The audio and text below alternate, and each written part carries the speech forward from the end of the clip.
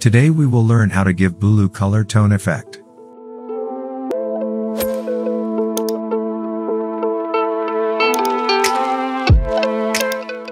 This is a simple video. We will come to the project. We will take a new color matte and assign it blue color.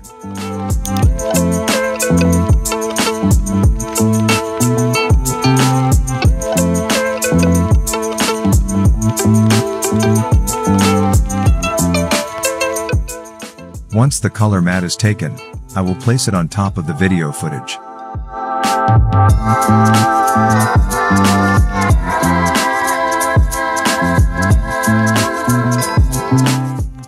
Then the effect controls will come up and change the blending mode.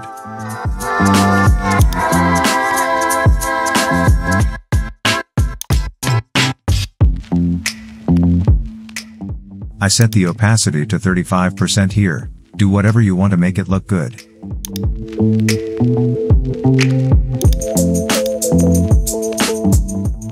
Here is the blue color tone. Subscribe our channel to learn this kind of Adobe Premiere Pro effects easily.